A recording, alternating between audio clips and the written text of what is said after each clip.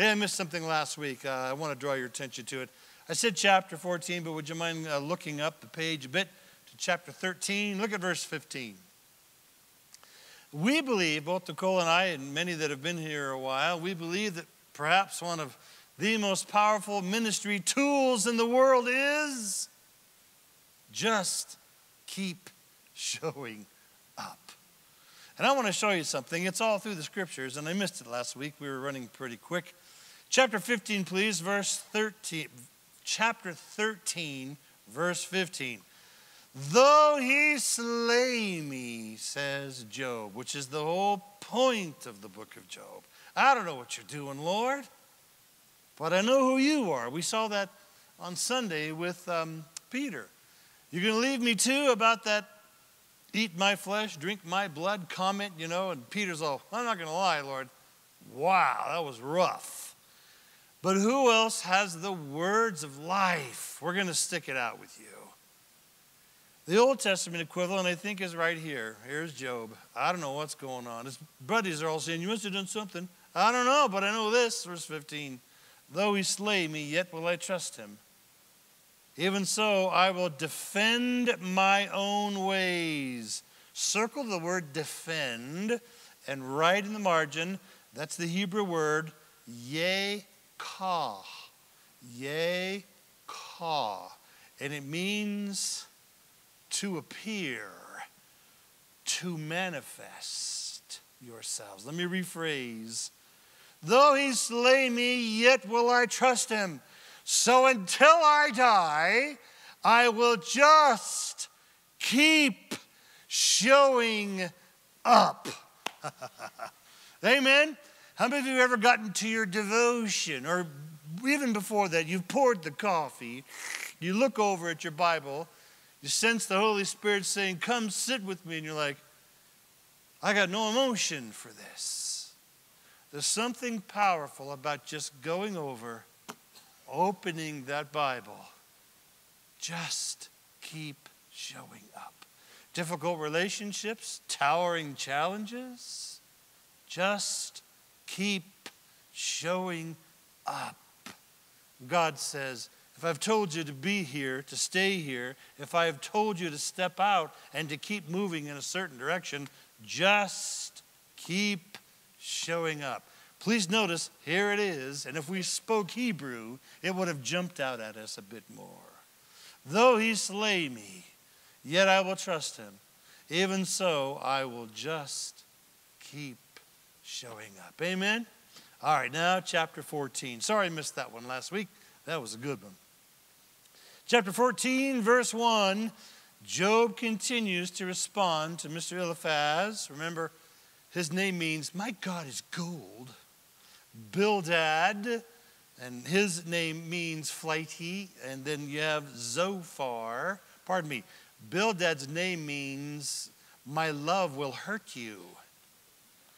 And Zophar means flighty. They have a misinformed wisdom. So here's Job continuing to respond. Chapter 14. Man who is born of a woman is a few days and full of trouble. You ever felt that way before? Humans are frail and they don't live that long. And this short life is full of difficulties. If anybody ever says to you, follow Jesus and it's easy from here, they don't know the book of Job and they have not walked with the Lord more than a few seconds. If anybody tries to sell you, if you just had more faith, if you just did whatever, you crossed the finish line of accomplishment, then it's cooler from here. I don't know about you, but that's never been my experience.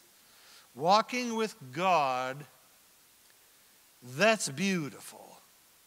But the enemy comes against you, and that's hard. That's what Job is saying. Verse 2, he comes forth like a flower, this band, and then he fades away. And he flees like a shadow and does not continue. And do you, God, do you open your eyes on such a one and bring me to judgment with yourself? He's saying God is watching everyone all the time. Verse 4, who can bring a clean thing out of an unclean? No one. He's basically saying, Lord, how can you demand purity from humans who are impure? And you know what? Job is right. A good place to write Psalm 51, verse 5.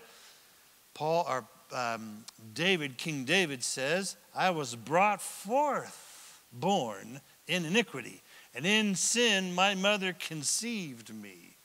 Now some people look at that funny and they say, is this saying that husband and wife conceiving a child is sin? No, it is not saying that. In fact, Hebrews 13 verse 4, marriage is honorable among all, and the marriage bed undefiled. Now, fornicators and adulterers God will judge.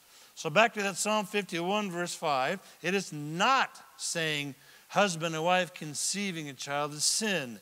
It is saying that inside every human DNA, built in, baked in, is a hungry appetite for sin. That's probably not your condition, but I know it is certainly mine.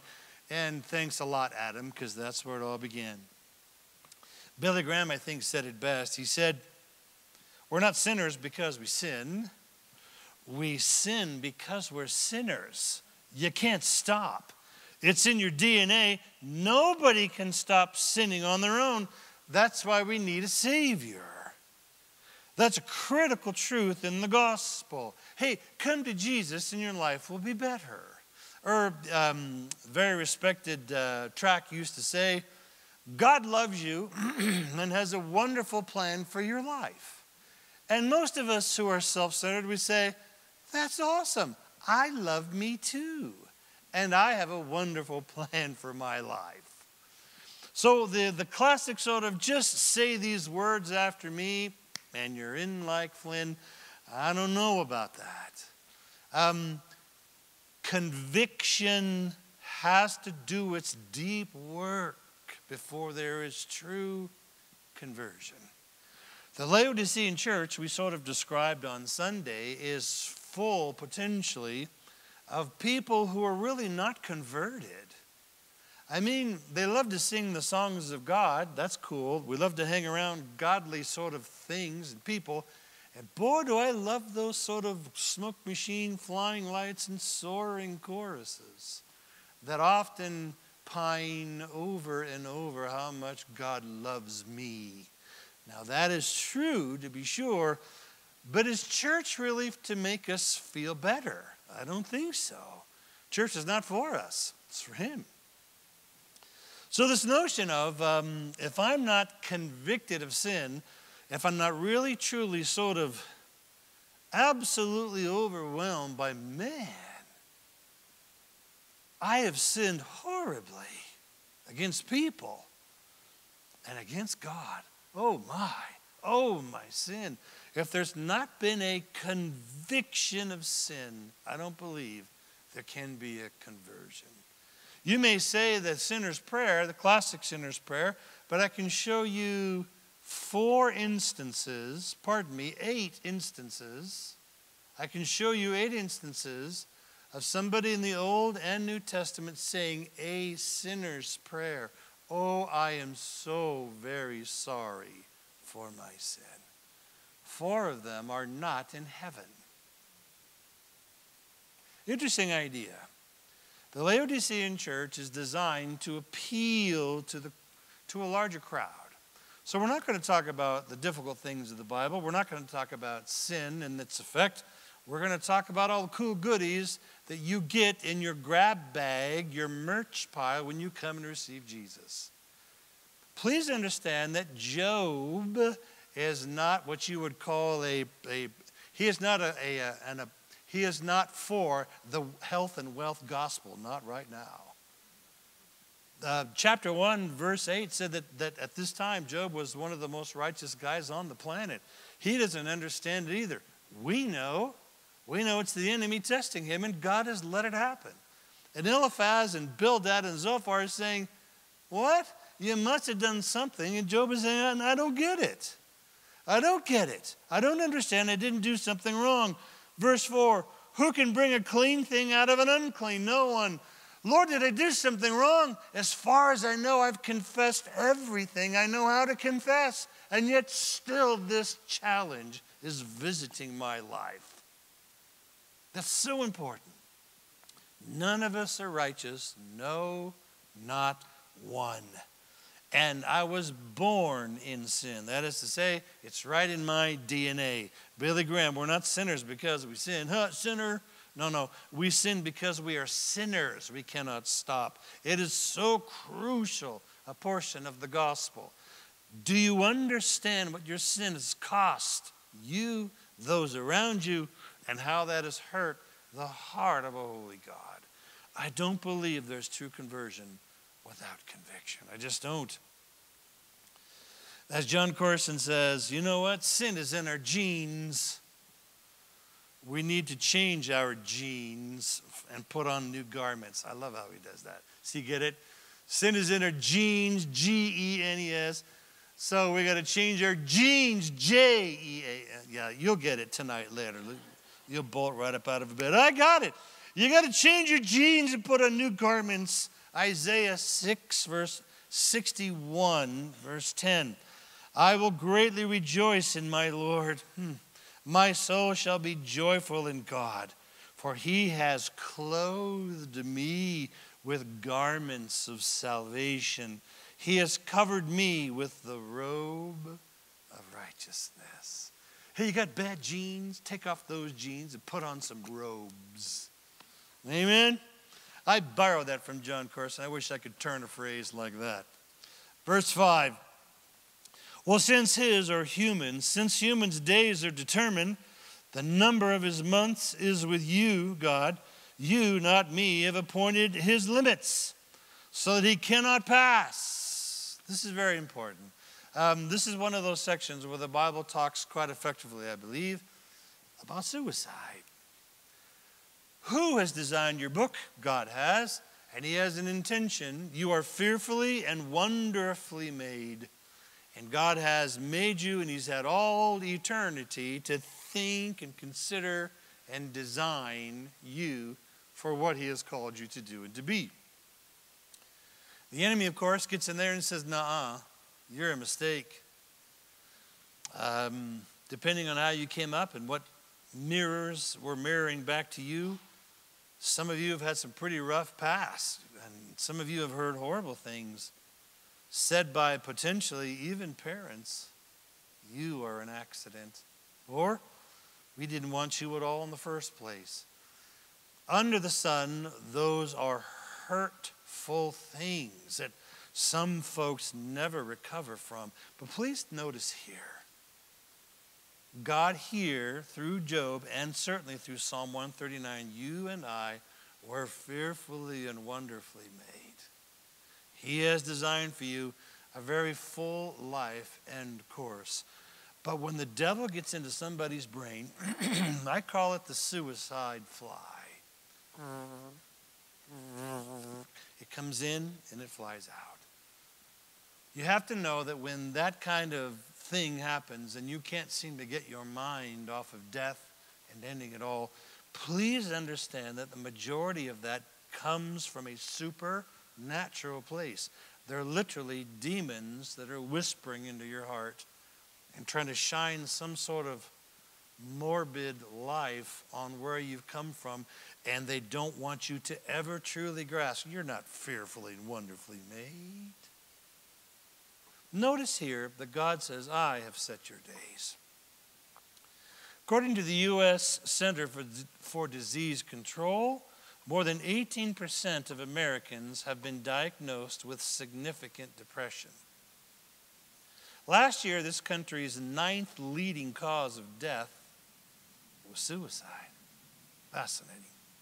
For ages 10 through 14 and ages 20 through 34, suicide was the 2nd leading killer.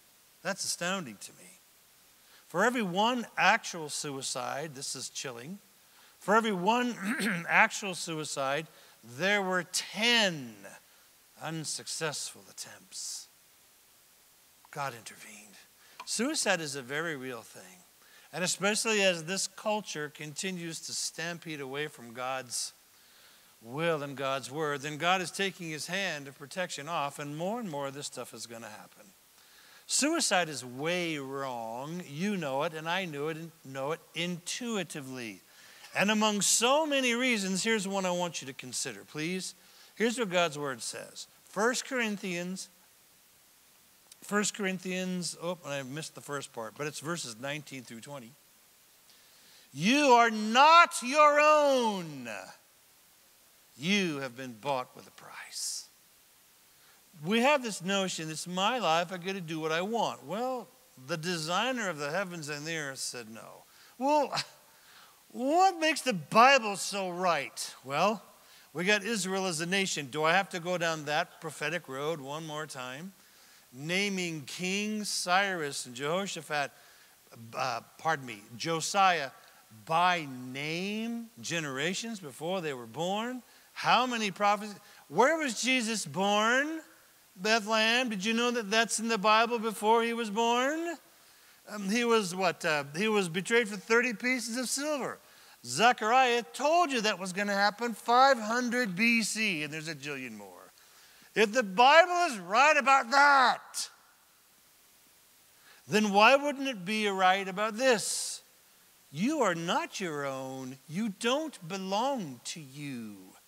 This body, this life here under the sun, you are a steward of. What you going to do with God, with what God gave you? 1 Corinthians, you are not your own. You have been bought with a price. Also Romans 14, verse 7.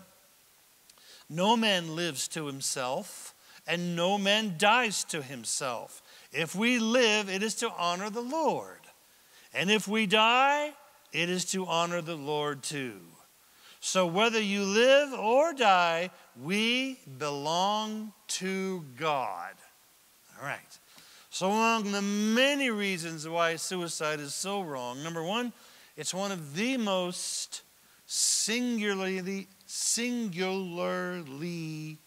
selfish thing that anybody could ever do. Because you're so consumed with self, what you see and feel. Now, those are very real emotions. And when that happens, would you please just say, in the name of Jesus, you spiritual stronghold of suicide, you get off of me. I know who you are. I saw you with the man of Gadara and the tombs. He was consumed with death too.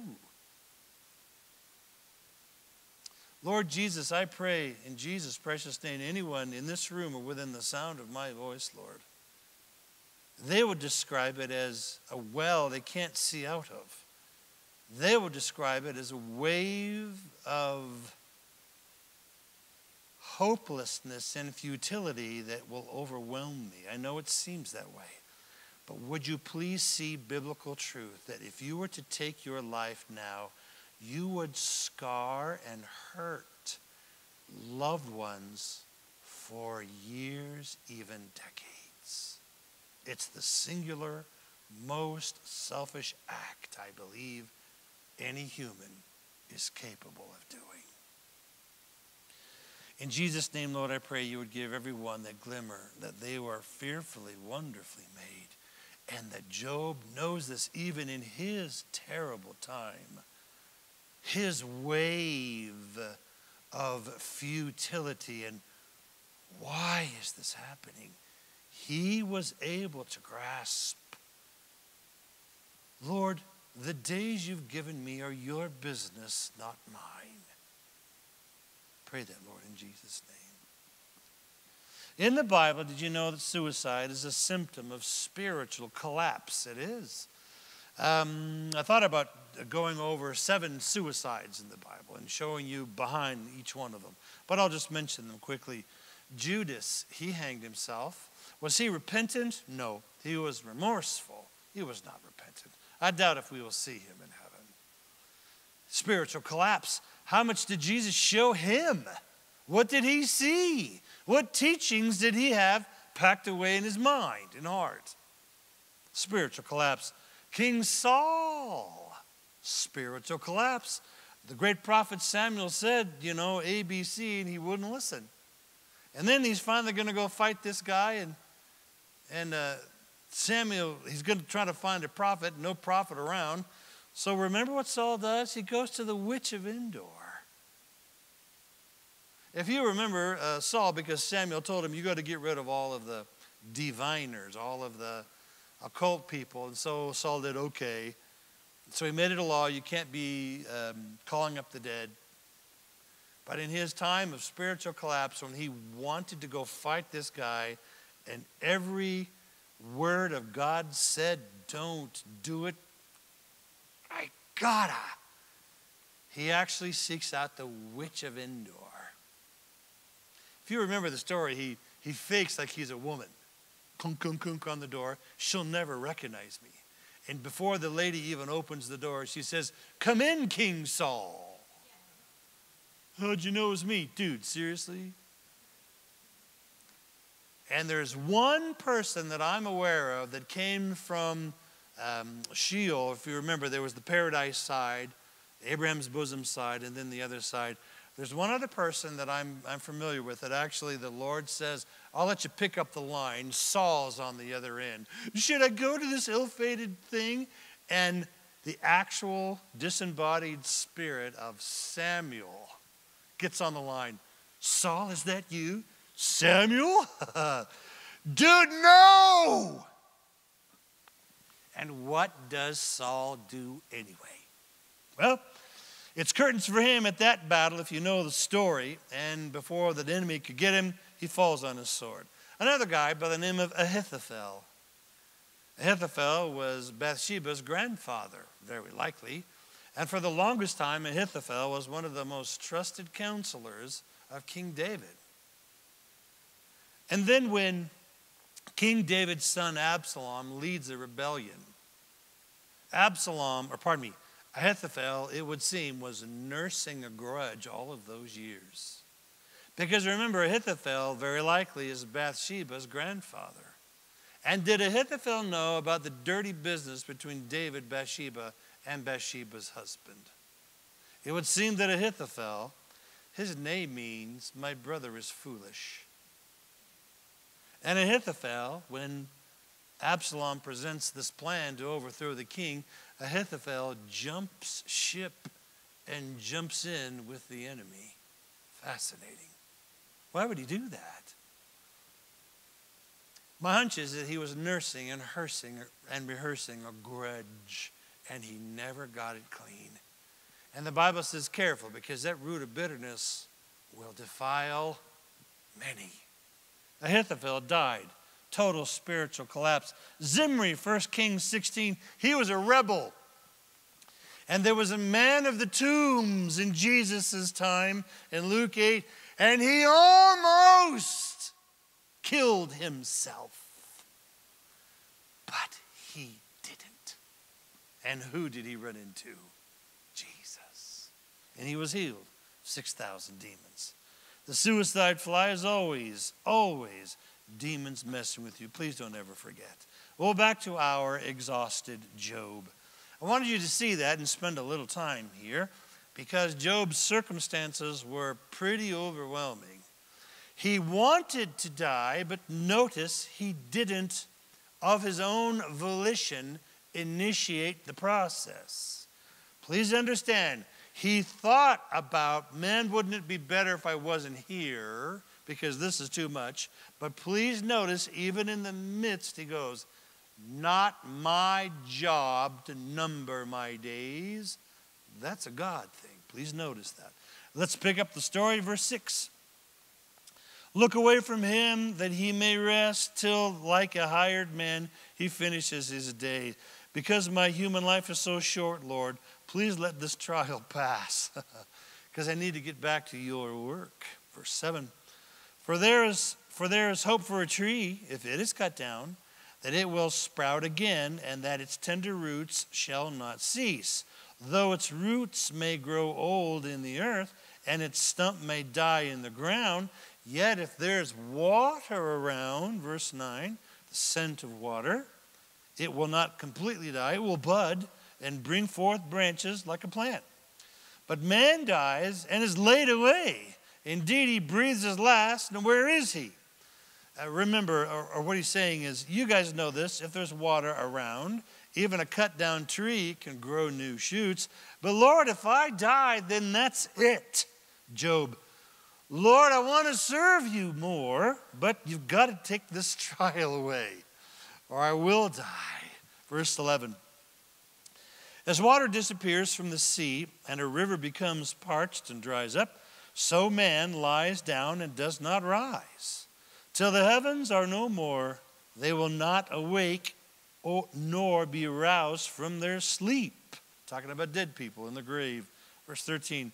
Oh, that you would hide me in the grave, that you would conceal me until your wrath is past, that you would appoint me at a set time and remember me.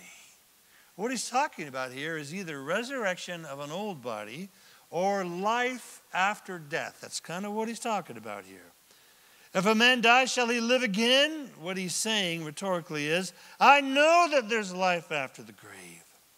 All the days of my hard service I will wait till my change comes. That's not nickels and dimes and quarters. That is, he knows that he is going to get a resurrected body, I believe. I know it. And I know I'm going to be with God for all eternity. Verse 15, you shall call and I will answer you. Well, remember, if he ceases to exist after the grave, then it wouldn't do God any good to call him. I'm going to be alive, I know it. You shall call, verse 15, and I will answer you. You shall desire the work of your hands, that's me. If you are not going through a trial presently, well, good for you.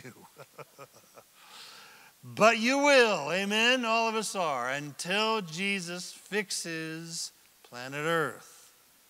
And when I do go through that trial, please take a page from Job here. I must remember something, that in the midst of any terrible stress, when does Job's faith rise? When he talks about eternity, living again, when he remembers the reality of forever with God. Won't be like it is here. Please notice Jesus did the same thing. He did? Yeah. Right after Jesus told his disciples that he was about to die, there in John 13, then you get to John 14. For a hopeless bunch of disciples with heavy hearts, Jesus said this, let not your heart be troubled, boys, because in my Father's house are many mansions. And I go to prepare a place for you, that where I am, you may be also. I want you to notice when Jesus said that, he said it right after a very distressing message. I'm going to be killed. I'm going to be crucified. And they're all, what? And as you know, even when he said it, they really didn't believe him. And please notice that Jesus knows that when a human heart is really going through it, like Job, please remember, you weren't made for this under the sun. We were made for eternity. Numbers 15, verse 38. This is interesting. Did you know that Israel was commanded to put blue fabric on the borders of their garments? Well, in those days, it was a bit like a dress. Well, you shouldn't say a dress. What would you say? It was a long sort of tunic thing that when you walked, your shins would kick up the hem. And every time you looked down at your feet walking, you would see a flash of blue. Why? God says, because blue is the color of heaven. And I want you to remember with every single step, through the good times and through the bad times, please never forget, Israel, you are constantly reminded, with every step you are reminded about being a heavenly people. So should we. Amen? Verse 16. For now, Lord, you number my steps, but do not watch over my sin. My transgression is sealed up in a bag, and you cover my iniquity. What he's basically saying is, I feel like you're keeping track of all my sin. You're not watching my steps, you're watching my sin. It's what it feels like. And I don't know what to tell you. I confessed everything. And I like what John Corson says here. He says, Lord, it feels like you're collecting my sin and putting it in a bag. That's what Job thought. And then John Corson says, well, he would be correct. What? Yeah. Micah 7, verse 19. God does gather all your sins, if you will, in a bag. And then what does he do with it?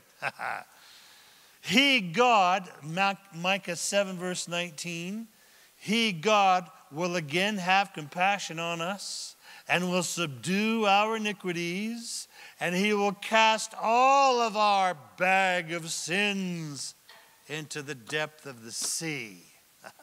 I got another bag of sin option. It's option number 2. That's Psalm 103, verse 12.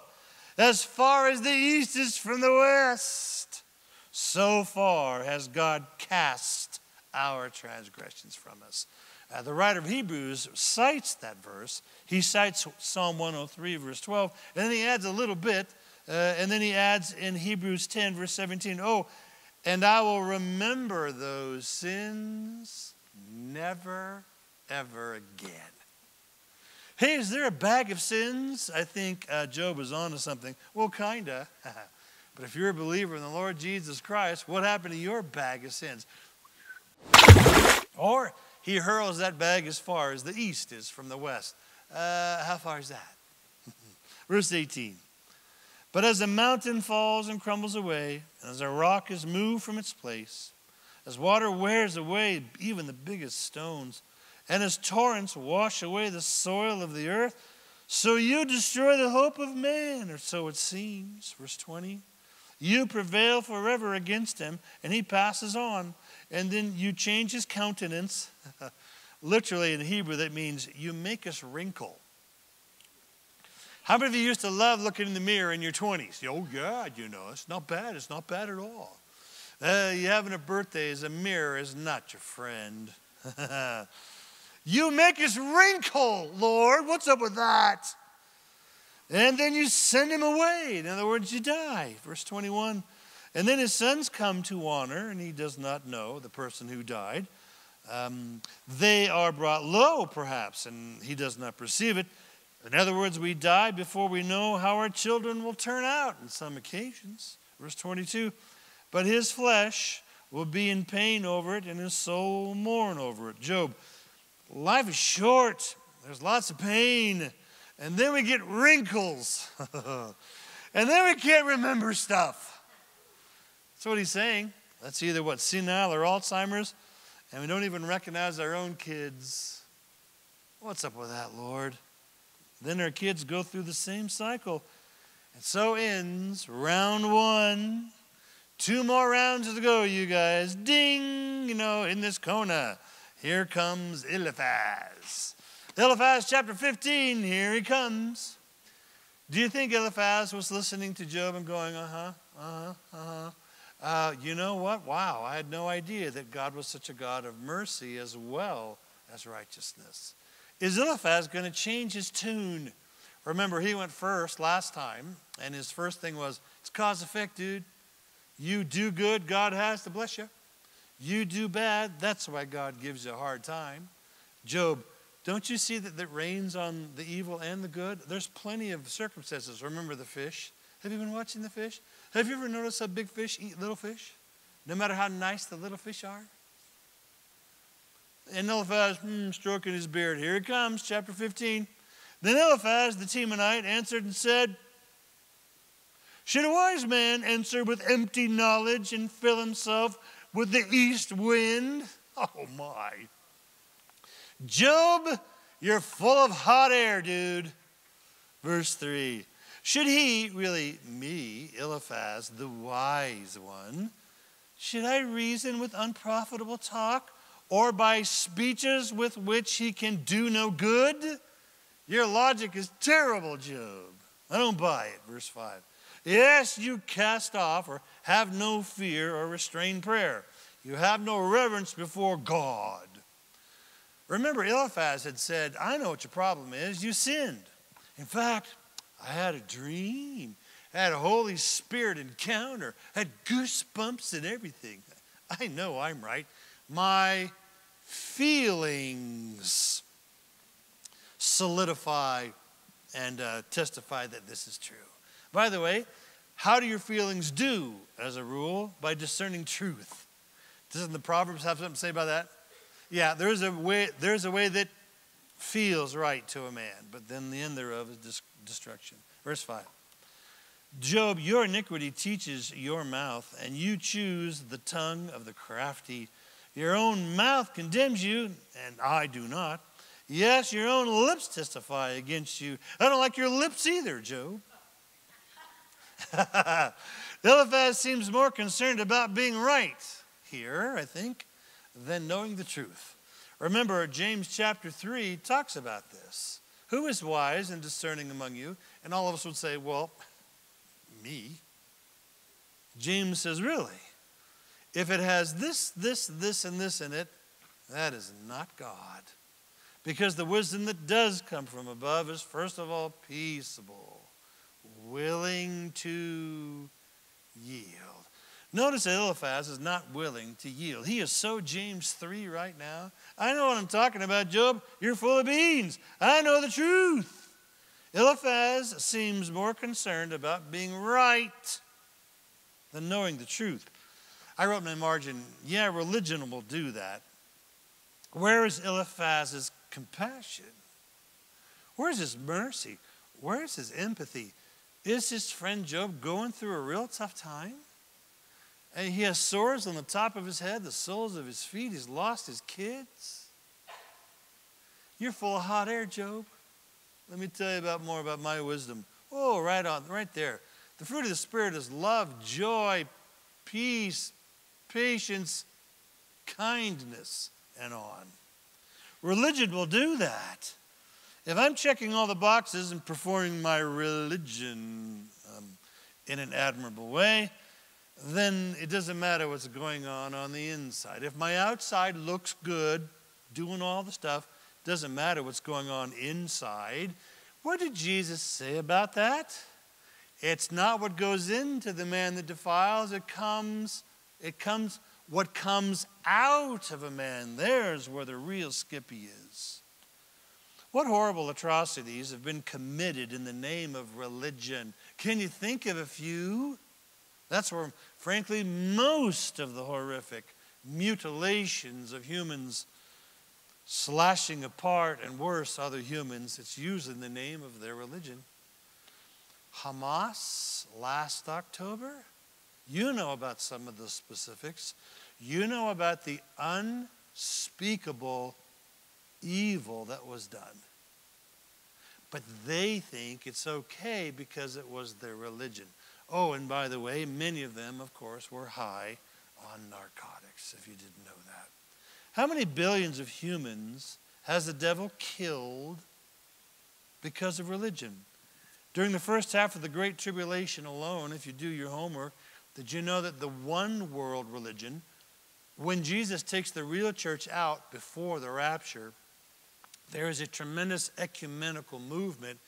And now that those crazy fundamentalist Christians are gone, now we can have all the kumbaya stuff that we want. We're going to take the best of all the religions, and for 3.5 years, it would seem that there is a unified world religion that is facilitated or able to make happen because of the Antichrist. She is termed the harlot of Babylon. It's in Revelation chapter 17. The first 3.5 years, she rides on the beast or the Antichrist. So she rises to power. And then the Bible says that she is drunk with the blood of the saints. I don't know how many that's going to be, but I'll bet it's going to be millions. Halfway into the Great Tribulation, the Antichrist then, he is indwelt directly by Lucifer himself, and he casts off the harlot. Nobody's going to worship nobody but me.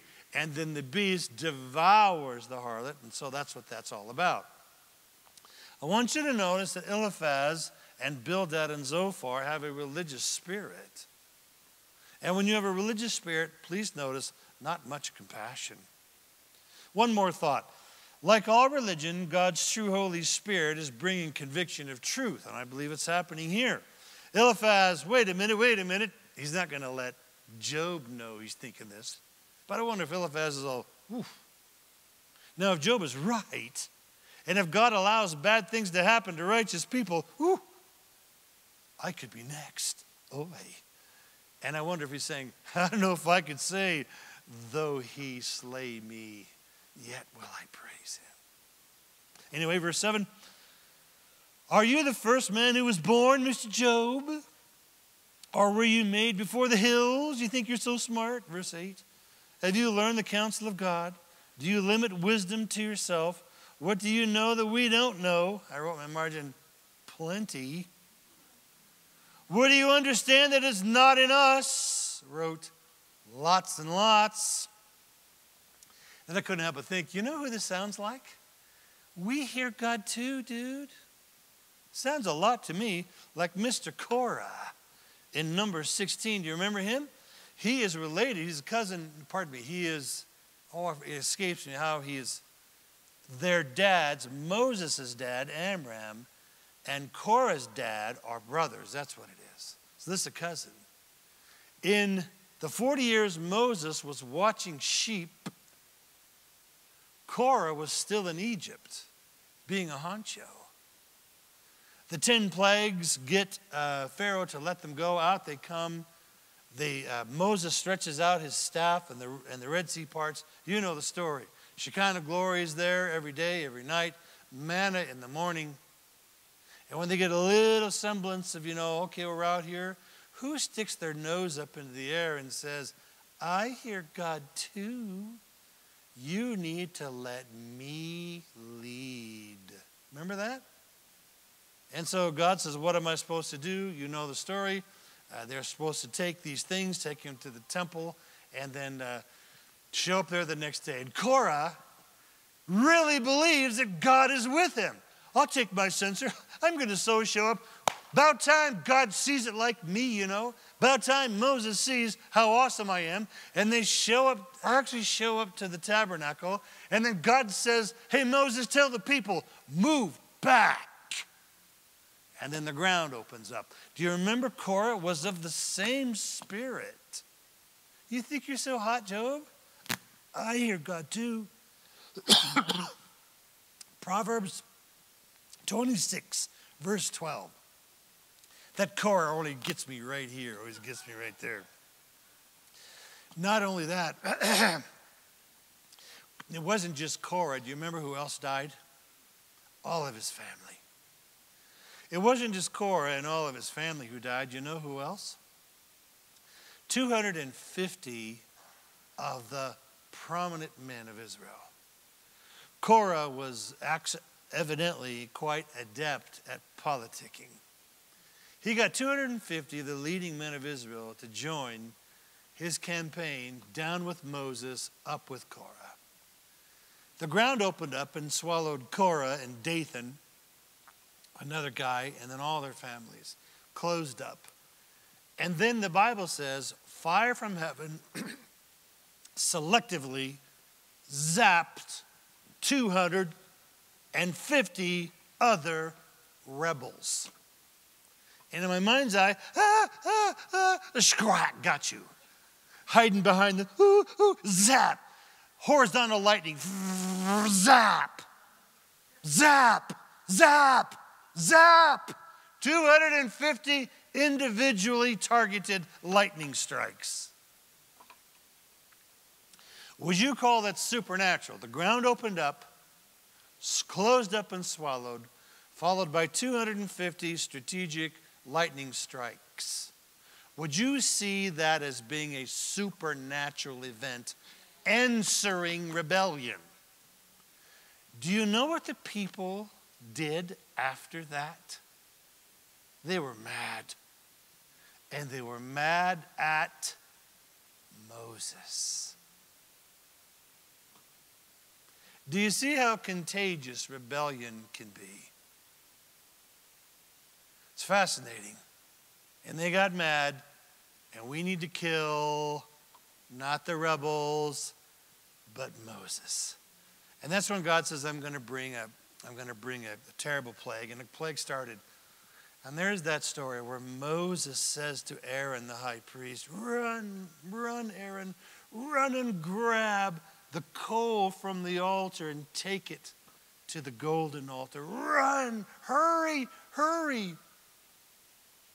A plague had started, and thousands were dying suddenly because of their rebellious heart and how they loved and championed a rebel and hated God's leadership.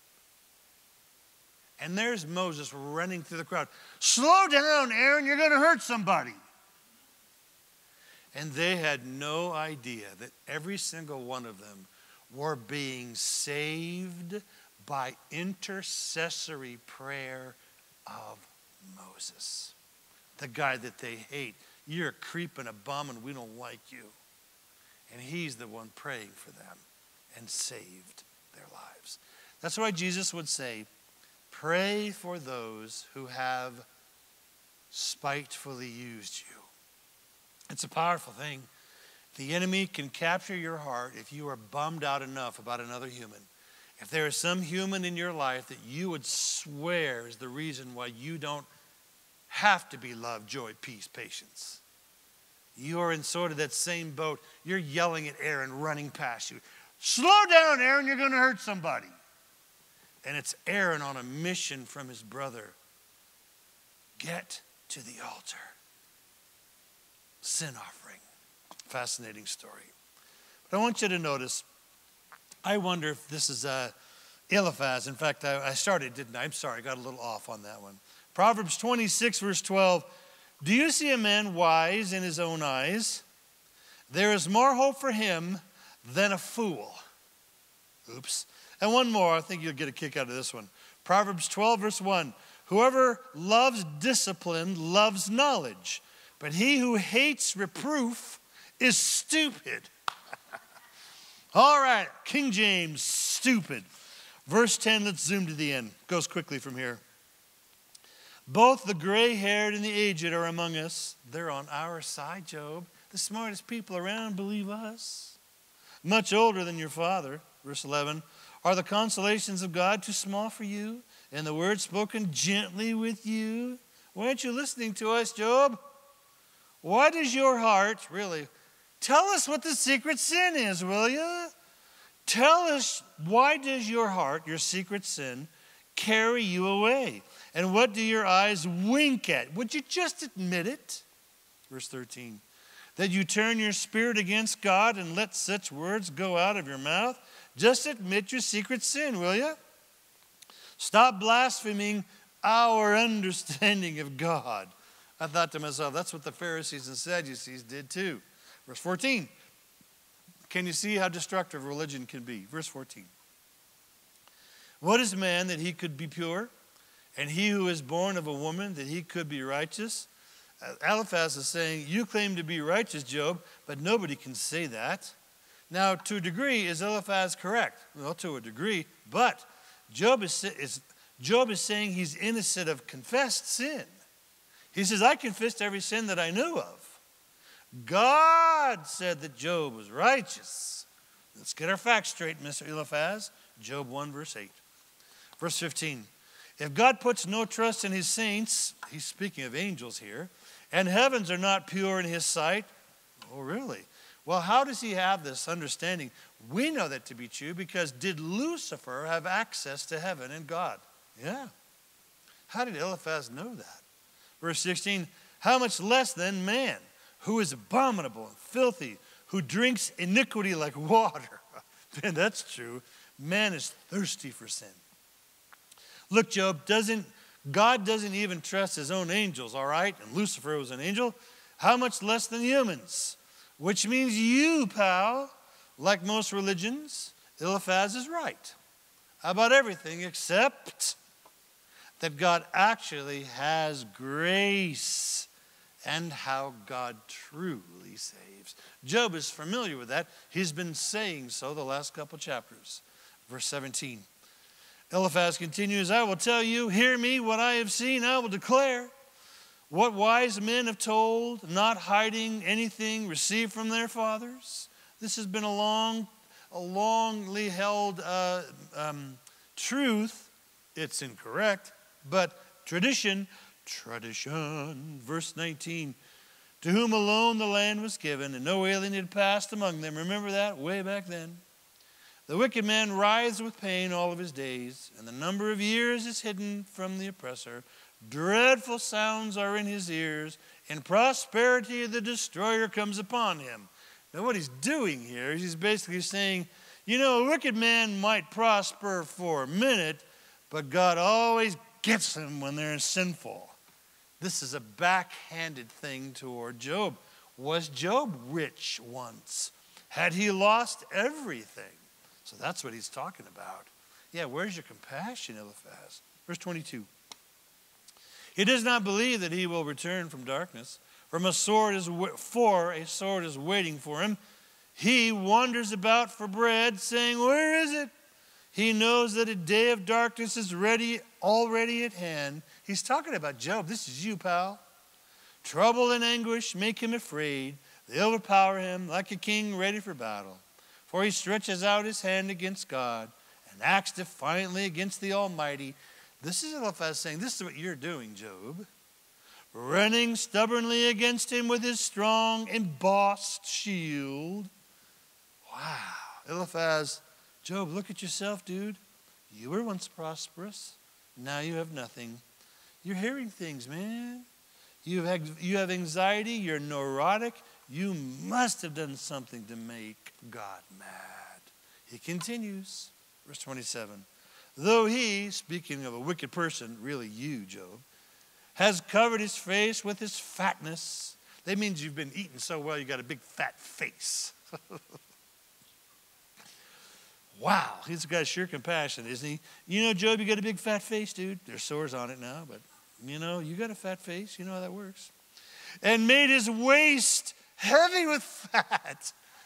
My goodness. You're overweight, Job, because you were rich. He dwells in desolate cities, in houses which no one inhabits. Oof, ouch. Did Job lose his house? Yeah. Which are destined to become ruins, like yours did, Job. Verse 29, he will not be rich, nor will his wealth continue, nor will his possessions overspread the earth if he doesn't confess. Verse 30, he will not depart from darkness. The flame will dry out his branches. Oh, my. Do you remember what happened to his crops and stuff? There was a fire. That's how he lost his possessions. And by the breath of his mouth, a cyclone, a tornado, if you will. Oof, how did his kids die? A big cyclone came out of nowhere and wrecked the house and killed them all inside. My goodness, Eliphaz. He will go away, verse 31. Let him not trust in futile things. Deceiving himself for futility will be his reward. It will be accomplished before his time, and his branch will not green. He's talking about his kids. Yeah, you lost your kids right there, Job. Verse 33, he will shake off his unripe grape like a vine.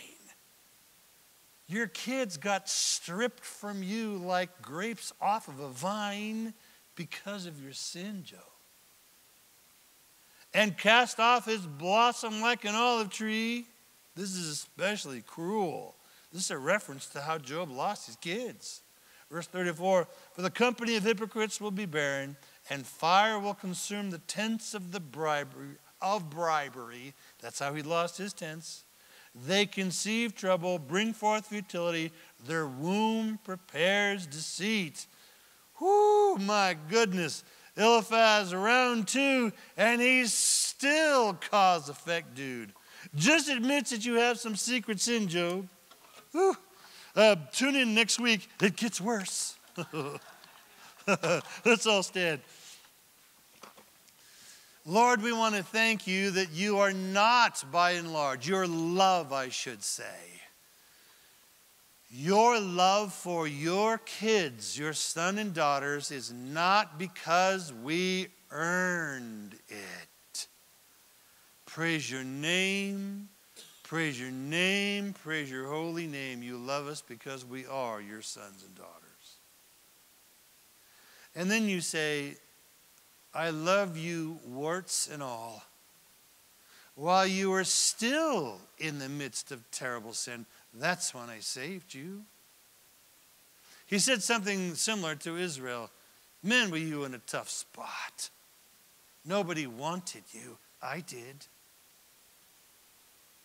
So I pray, Lord, by your grace tonight, when I'm tempted to hold a grudge or really be bummed at somebody and use a very old excuse, I don't have love, joy, peace, patience, kindness, goodness, gentleness, meekness, faithfulness, and self-control.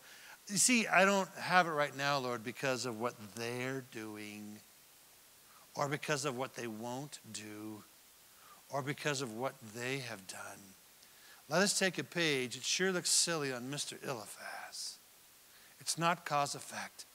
God doesn't love you. He doesn't love me because we earned it. When we were at our most sorriest state, he loved me so much then that he stretched out his arms and he died on the cross for me.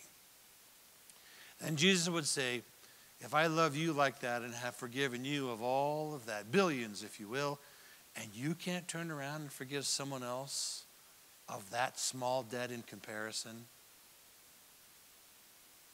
The Bible says that Jesus said, there's only one thing that'll chase someone that's that dog with a bone kind of attitude towards something they're upset with. I got to let the basanidzo, the tormentors, I got to let them at you a bit. If you didn't know that to be true, check it out. The unmerciful servant. If I'm so stubbornly holding on to a grudge, God will say sometimes the only thing that loosens the jaw, the lockjaw on that, is I'll have to let the enemy take a couple whacks at you.